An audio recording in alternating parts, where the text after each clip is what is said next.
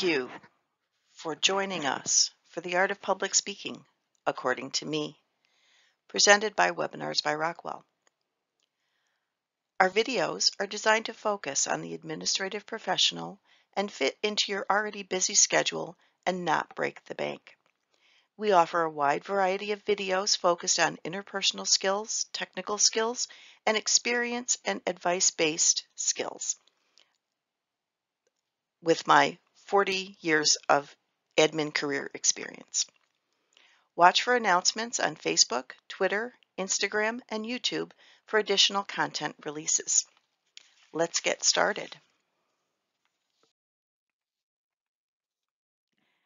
Advice from an introvert. I just finished another run at my Myers-Briggs personality type test. When I received a new result, I was surprised, but again, maybe not.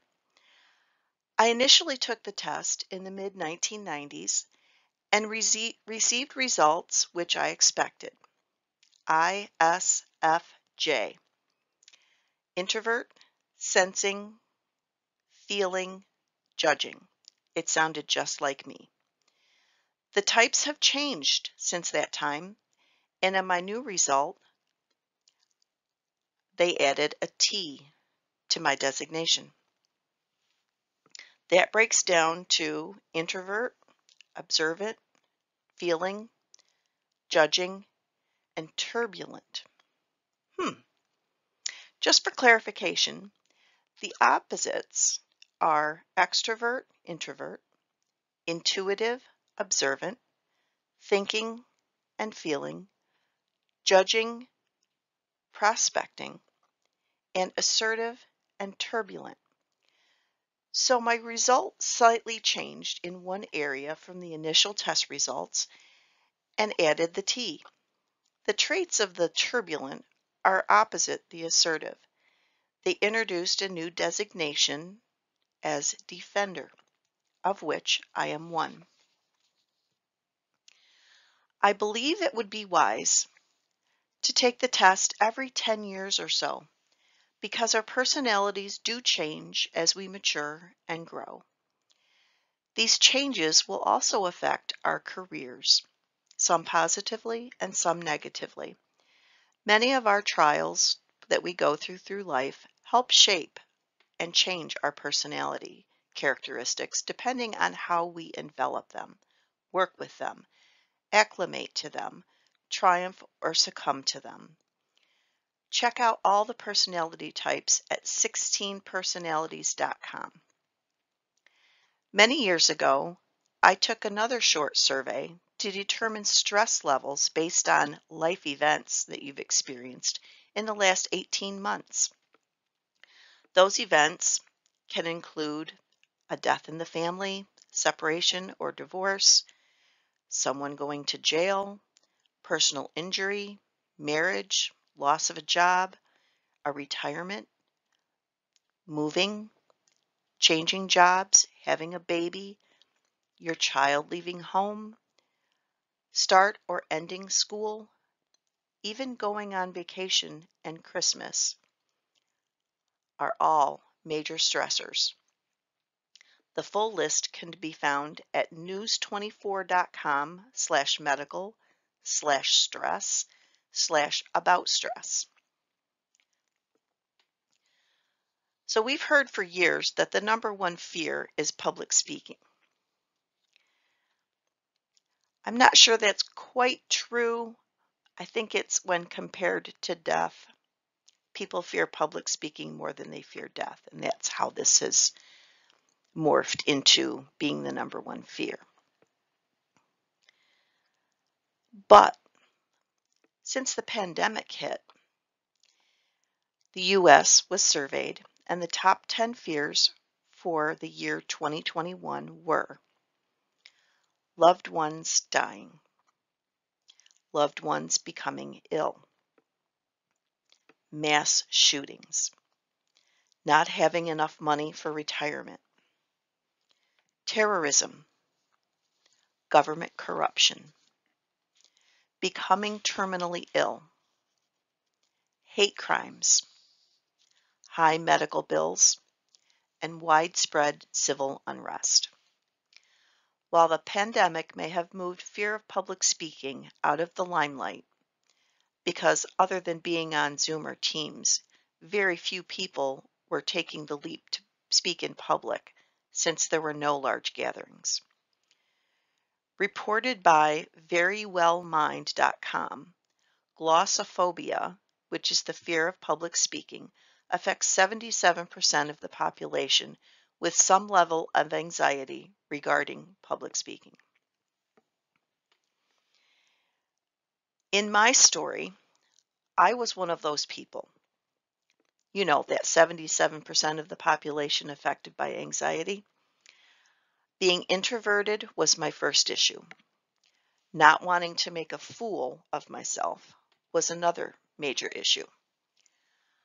I would not say my speaking in public was a phobia, but I would avoid it as often as possible.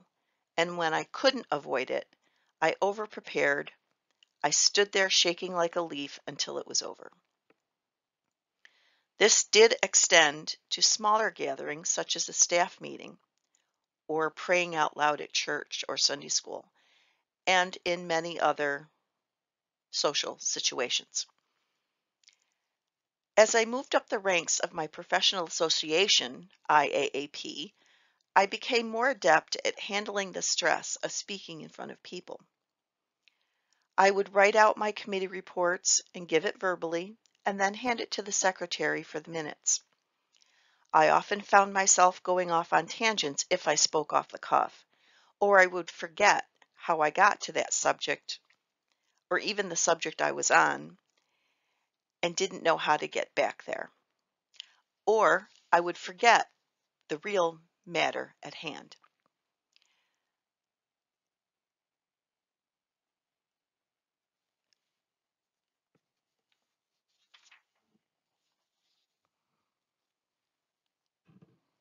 To this day, I need a script, but I hope that by doing more webinars, that will change.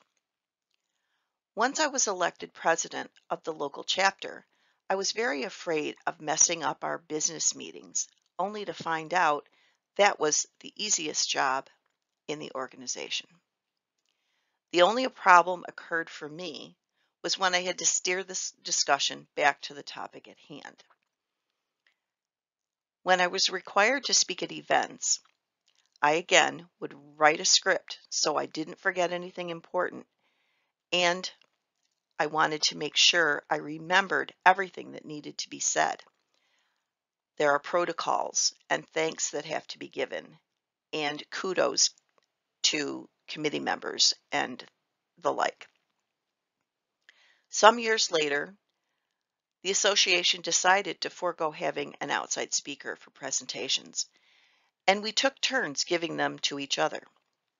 It was a great training ground since I was among friends who wanted me to be successful.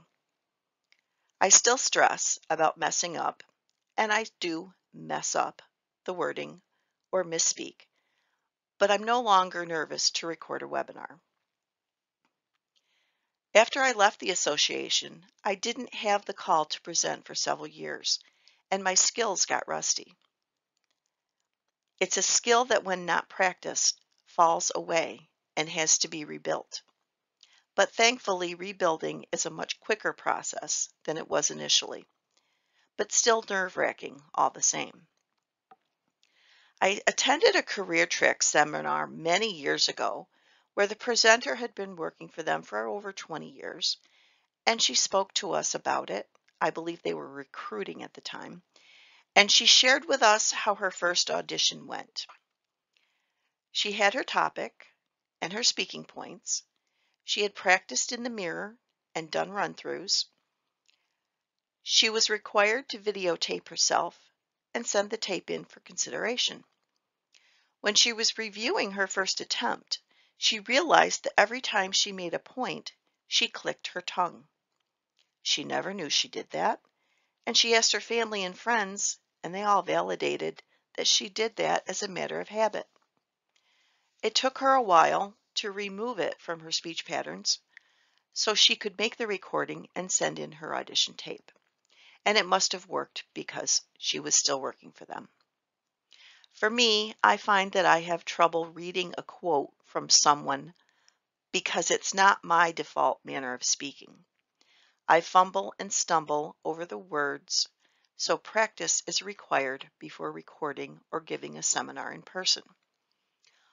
All of this anxiety was a result of life events, of being corrected for using a specific word or saying something my family or spouse thought inappropriate.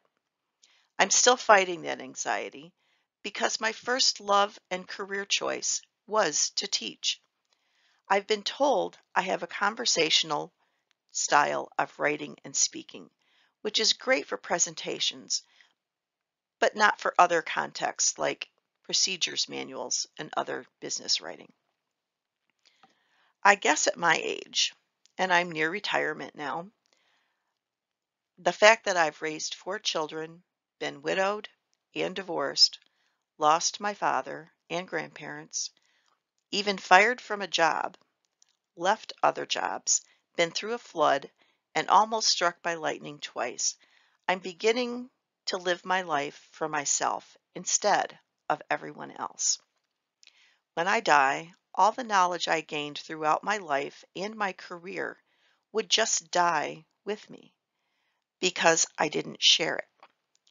So I decided to share it with you on this platform, and I hope you find it interesting and informative.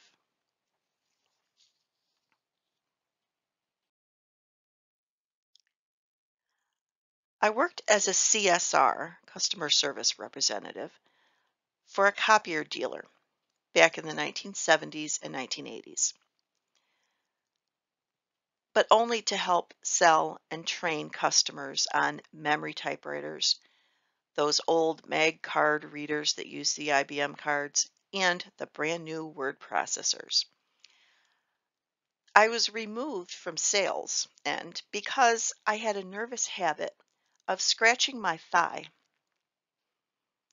my boss, who had been a salesman for over 30 years, of course didn't remember his first failed attempts at selling and had no compassion or patience to teach me or allow me to grow into the position. Instead, he put the other office worker in the position.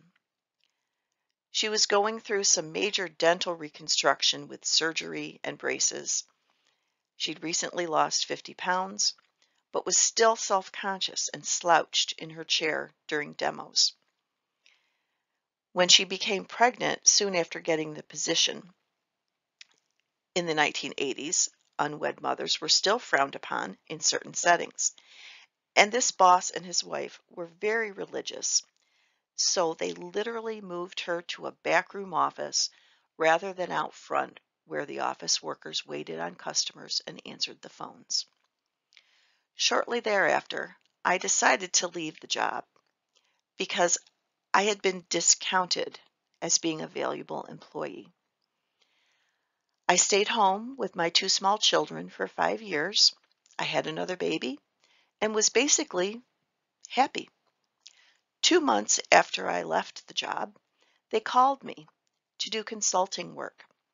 They needed to hire 2 people to do the job I did by myself, and they asked me to come back for a week to train a new user on their devices. I was reminded of the quote by Elle Woods as I was writing this, who said, "I'll show you just how valuable Elle Woods can be." And that was how I felt at the time. I'd gladly take their money when they couldn't find any one person to replace me. And I had been bored and needed more to do when I decided to leave. In the end, I left because I could no longer be kind and obedient to the boss's wife, who didn't want any responsibility unless she didn't like something. So what I'm saying in a roundabout way is to look at yourself and your mannerisms from fresh eyes, like walking into your home with a guest and seeing things that never bothered you before, but through their eyes you wished you had done differently. Watch for ticks, clicks, scratching, slurring, and the dreaded case of the ums or repeating words too often. When you first start out, write a script. As I discussed in the last slide, I'm still working from a script. If you get to the point where you only need bullet points, congratulations. I hope to get there soon. It's an ever-changing and growing skill that will evolve over time while you get better and better at presenting. So my workflow is to start with the PowerPoint and write the slides. This may be backwards to other people, but this is how I generate the ideas and then I expand upon them in the script. I use it as the outline. You can export your presentation into notes in a Word document that puts each slide on a separate page. From there, I write my script explaining each bullet point using references to websites where I found my researched material or quotes from authors. If pertinent, I'll add a personal story or two just to prove the point. Don't ever copy someone else's published work verbatim. It's considered plagiarism, even if it's not in a written form. Always credit your sources and paraphrase if the source isn't exactly how you wish to portray the point. PowerPoint has a lot of new features, and it gives examples of new designs within the chosen theme to jazz up your slides. And I hope you like my slides. I think they're pretty cool. It also allows you to record within PowerPoint itself by creating an MP4 file on top of your slideshow. I plan to do a how-to video on this subject, so I won't go into the details here. Practice makes better. Give your talk in front of a mirror or for your family and friends. So once you write your script, read through it for edits, then read through it out loud.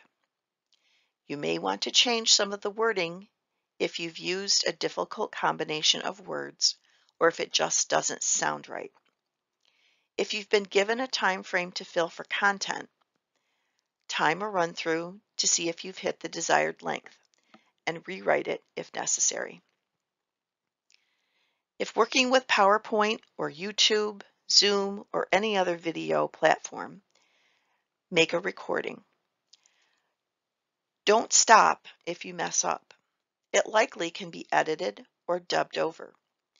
If you mess up the timing of slides, that also can be changed post-recording. Then listen to it. It may be hard to do at first. You won't sound like yourself that you hear in your head. Many actors cannot watch themselves on the screen for this reason. If you're presenting in person, be sure to pause occasionally to look up at the audience. Eye contact is paramount for making them feel like they are part of the discussion.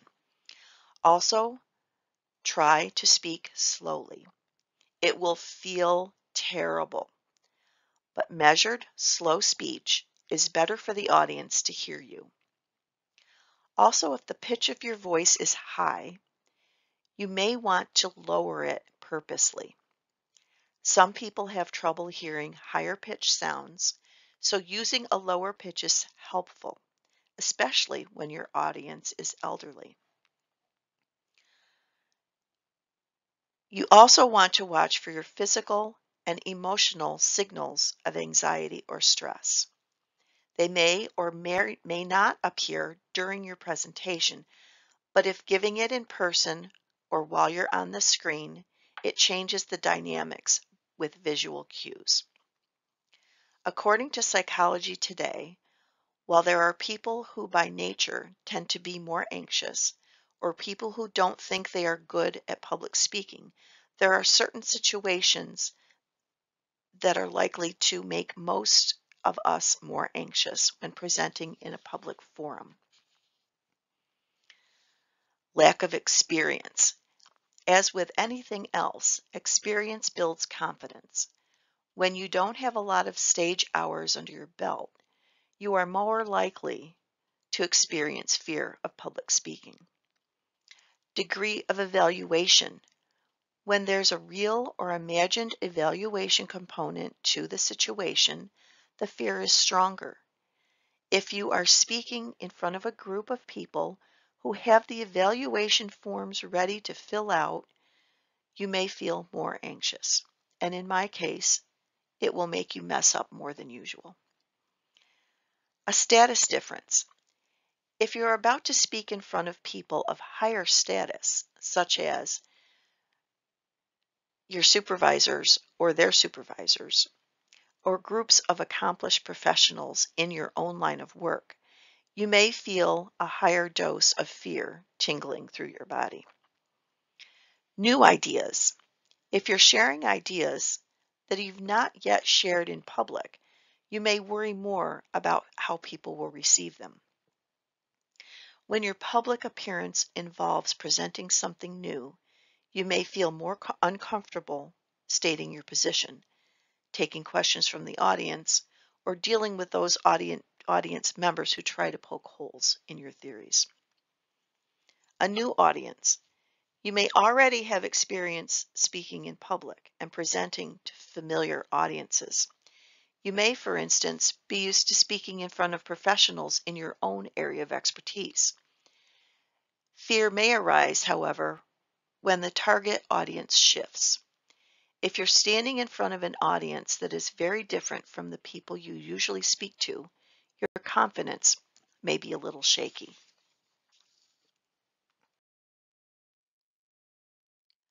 What to expect. Say you've been asked to speak at a classroom of students in elementary school on career day. Your audience must be taken into consideration so they don't get bored. Visual aids may be appropriate depending on your career, and jokes or a funny story may help ease the tension in the room. Don't be surprised if you're among 10 others asked to speak, and you'll need to wait your turn and sit through everyone else's presentation. That's actually good for you because you get to watch and know ahead of time to speak what the audience responds to and what they don't. If you've been asked to give a lecture to college-age students, the scenario will be completely different, so plan accordingly. If you are asked to give a training presentation to your colleagues at work or to a meeting of an association, there are many other things to keep in mind. Remember that these people want you to succeed, and they want to learn from you. Your topic may be of interest to them, or it may be thrust upon them by a boss or an association leader. During these types of speaking engagements, there are usually meals involved, or at least some snacks. Be conscious of drinking too much punch or water before giving your presentation, and make sure you use the restroom first. Most places will have a glass or bottle of water available for you at the podium. If not, request one or provide your own. As far as food, some food can coat your throat and cause you to have to clear your throat often. So be sure if you notice any food that does that to you, not to eat it before speaking. If you're speaking at a restaurant or hotel meeting room with a meal provided, the host organization should always provide your meal for free. Many organizations will cover your travel costs for mileage and tolls, as well as an overnight stay if asked to present in the evening or early morning and you live hours away.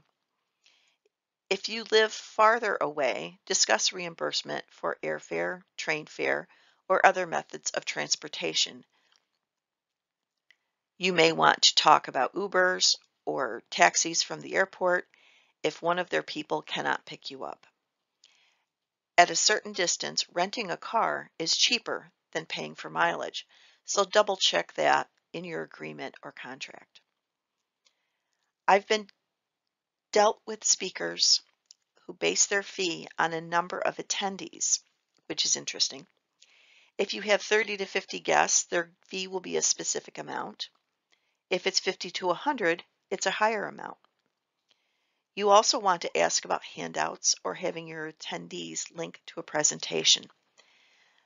The people inviting you should always make the handouts for you and have them put on the tables ahead of time. Associations primarily do this as part of the agreement. There's always the chance of sharing your presentation electronically with the attendees. You'll have to decide if you want to do that or not. But if you do, copyright it. Sharing personal stories is always a great way to engage your audience, especially if the story is funny and is germane to the topic. You don't want to go into detail about your children or childbirth experiences, your marriage or divorce, your terrible boss, unless it's related, or any other embarrassing tale of your life. I do use personal stories about my jobs and things that happen to me at work, but only if it's associated with a topic at hand. Don't bring up politics or religion or other controversial topics unless it's what you're talking about or a necessary point. The reason for that is obvious in today's atmosphere of political strife and difficulty. I sat through a keynote address by one of my beloved colleagues who is a biology professor with an underwater specialty. He told an absolutely hysterical story about testing diving equipment in Ohio in November in a partially empty underground pool. The water had turned brown with all sorts of things floating in it. He was testing a new helmet and tank system, which unfortunately seemed to fail while he was underwater. The first thing they teach you in diving school is to not panic and attempt to go to the surface. As he was trying to surface and not able to breathe, a dead squirrel had somehow attached itself to his helmet, and it looked like he was waving to him as he was trying to surface. A room of over 100 women were laughing hysterically, almost rolling on the floor, when he brought it back to the subject matter with a lesson. He is a natural, and I hope one day to grow up just like him.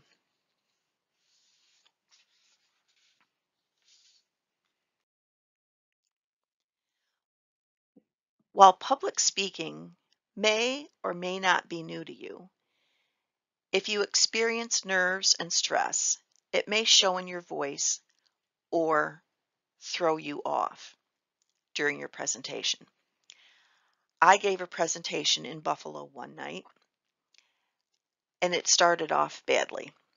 I couldn't find the venue, and the GPS took me downtown and left me there, which was not where I needed to be.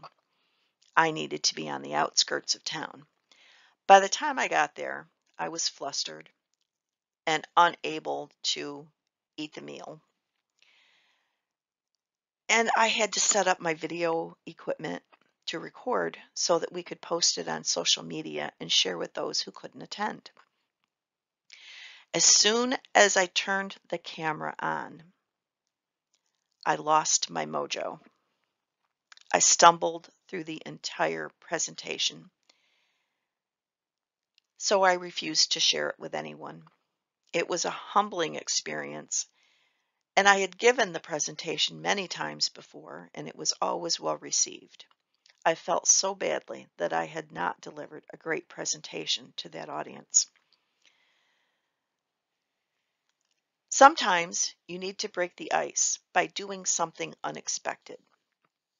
There's a story in my town about a middle school teacher who would dress up in Civil War uniform and run into his classroom with a sword drawn with a battle cry.